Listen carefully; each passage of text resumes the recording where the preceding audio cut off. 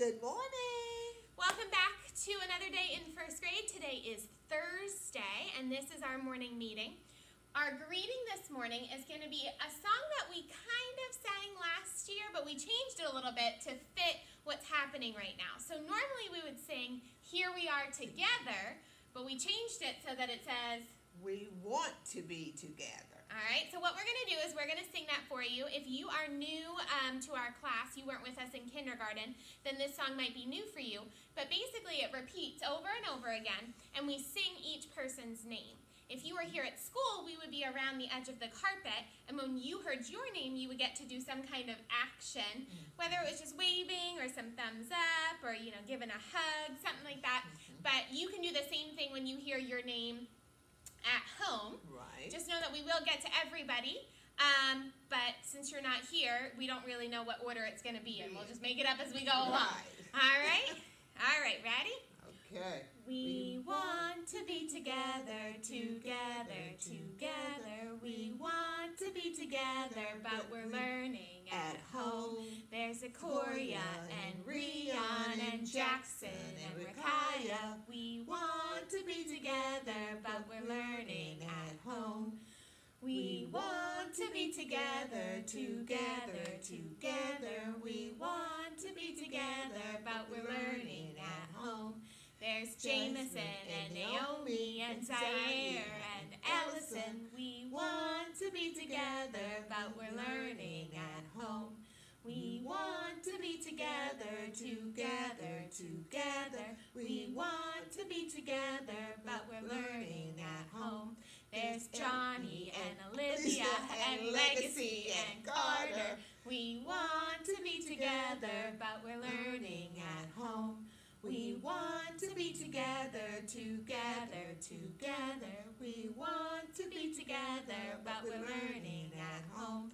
There's Serenity and Theo and Mrs. Peterson and Miss Atwood. We want to be together, but we're learning at home. Air high five. Woo! That was awesome. Hopefully you did a fun motion for us when you heard your name, and that we can be together here on the carpet soon to sing that song. That would be great. So now it's time for our Pledge of Allegiance. Miss Atwood has our flag.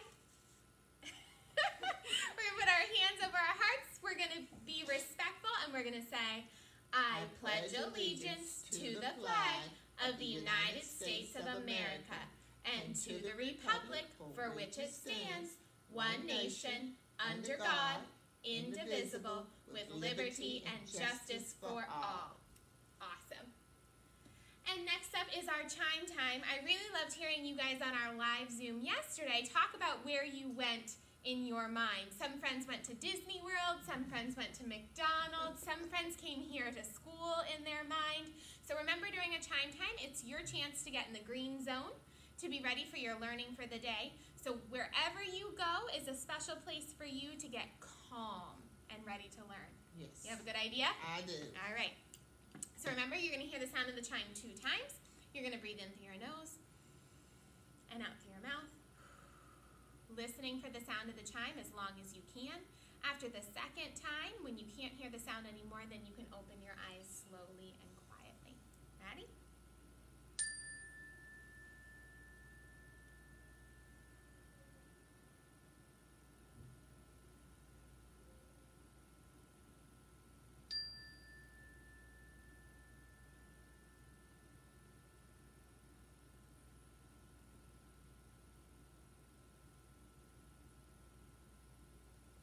Perfect.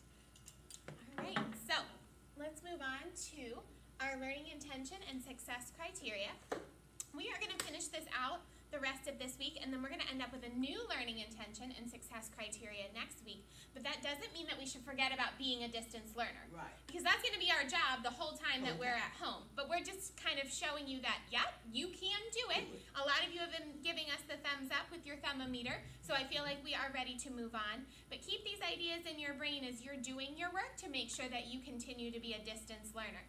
So in order to do that, these are our success criteria. I can follow my daily schedule, be in my learning space, complete quality work on time. And that was the one that we went over for the first time yesterday. So Miss Atwood, do you remember kind of what we talked about with quality work on time?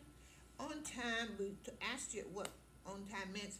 Do it at a reasonable time. Don't wait till you get behind. So whenever you see it, if possible, do it right then, and then you'll be done with it. Right, then you don't have to worry about it. And when you don't do things right away, sometimes they kind of pile up and stack up. And it puts you behind, and that means you got to catch up. And you feel kind of more uncomfortable and stressed, and your brain can't remember everything. Right. So it's easier to kind of space out your work, but we are going to use Fridays. We got an email from Miss O yesterday. We're going to use Fridays as kind of a catch-up day for those friends that are having a hard time keeping up and getting their work done. So just know that our work stuff on Fridays is going to be a little bit less. We're still going to push out our Fun Firsty Friday stuff, but hopefully you can use that time on Fridays to do some of that quality work. Can you remind me what quality work is? Quality is doing it well, neat.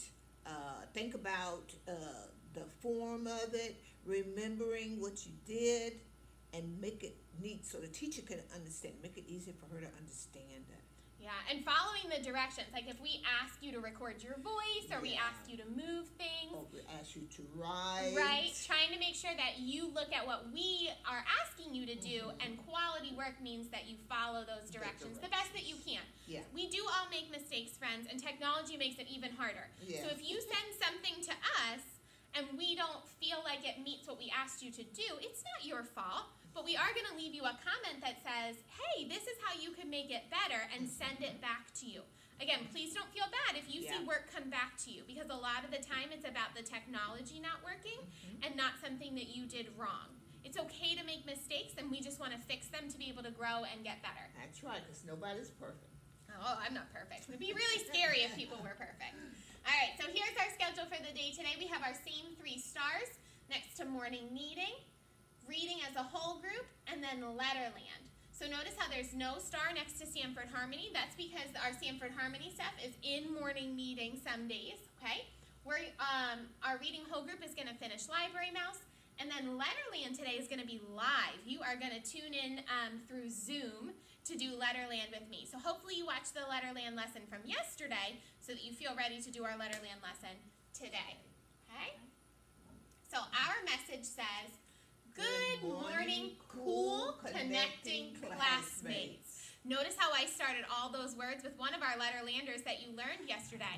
Can you figure it out, Miss Atwood? Oh, I think it's C. Look at all those C's. Which Letterlander has that k sound for C? Do you know, Miss Atwood? The cat? Yeah, look at her. She guessed it. She did know. She's got to go back and watch her Letterland lessons. It's Clever Cat. Make Clever Cat sound with me. Ready?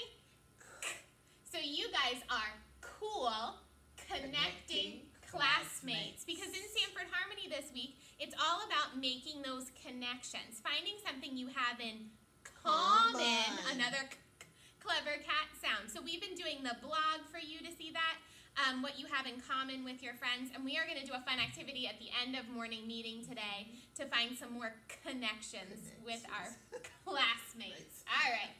Today is Thursday, August 20th, 2020. We will finish Library Mouse. We will also have our first live Letterland lesson. Keep commenting on the blog to find connections with your friends. We love you, Mrs. Peterson and Miss Atwood. So even though we're not going to do morning meeting or Sanford Harmony on Zoom today, I did think maybe we should push out the rest of our bag activities, the 3 things that tell about you. I know my friend Olivia got on last night and put hers on the blog, so I'm going to push out Rion's and Serenity so that you guys can see them on the blog today and use that to comment. So thank you to those friends that did it. If you're one of the friends that didn't do it, we can always push out your stuff tomorrow to the blog. So you can spend time today picking out 3 things around your house that have to do with you or are special to you. And then if we get those, we'll put those on the blog for friends to comment on tomorrow. Sound good? All right. All right, so here is our fun get to know you, make connections activity for the day today. and it's a game called Would You Rather. So basically in Would You Rather, okay, there's a question that gives you a choice of two things, and you have to think to yourself, do I want to pick this or do I want to pick that, okay? But the important part of picking is thinking about why you're picking it. Because the thinking that goes into it is actually the more interesting part than just the choice that you're making. So what we're going to do is we're going to go through all three for you, okay, and explain our thinking behind them. And then we're going to put this slide up on Seesaw, or we'll leave it at the end of our message here. And you can use your voice to comment and tell us, would you rather for all three of these things? And then hopefully be able to hear your friends' comments as well and see if you can find some connections with them or with us as your teachers. All right? So the first question, Miss Atwood says, would you rather swim in a pool or the ocean? What do you think? Now, I like both, but I think I like the ocean better because salt water's healing. And the reason why the pool is kind of so there's chlorine in the pool and it burns my eyes. So when I go to the pool, I kind of switch from the pool to the hot tub. So if you had a total choice, you pick hot tub. Hot tub. But if it's just pool or ocean, I'd go for the ocean. Okay, well, I'm actually different from Miss Atwood. I would rather swim in a pool because things don't live in a pool for the most part. I mean, you might find little tiny, bugs or maybe like something might get in it, but then you can take it out. But lots of things live in the ocean, and just something about that kind of freaks me out a little bit. So if I'm going to the beach, I'm gonna like walk in the ocean and then come out. I'm not gonna like swim in the ocean. So if I'm hot and I want to go for a swim to cool off, I'm gonna jump in the pool. So that's my choice between pool and ocean. I pick pool. Miss Atwood picks ocean. All right. So our next one is: would you rather have a flying carpet or a robot? What you think? If it were me, I would rather have a flying carpet because, I mean, that means that you could go anywhere. I mean, truly, you could just jump on your flying carpet. You could zip through traffic. You wouldn't have to worry about, cars or stuff. You could get to the store super quick. You could go to a interesting place super quick, right? And I think that would be really neat to have that as the way to travel on a flying carpet. What about you? That's a hard decision because I like the idea of a flying carpet. But I think I might go with a robot. That surprises me, Miss Atwood, because you like to travel. So. I like to travel, yes. But flying carpet, I don't want to have to worry about running into birds and the airplane that would be trees. Okay. So I'm going to go with the robot because on my lazy days when I don't feel like doing nothing, I can tell the robot, go get my soda, go get my food, go make up the bed. I think I'm going to go with robot. Right, like pick up my toys and make the robot do everything. Okay, all right, I can see that. That's only for lazy days, though. Right, you don't want to do that all the time. Yeah. But your robot might be able to give you information about things too. Like almost like when you ask your phone stuff, maybe your robot can be like do that all-knowing. Or like find a recipe for. That's right. Then you don't have to be lazy all the time. All right, so this is the hardest one, I think. Yeah.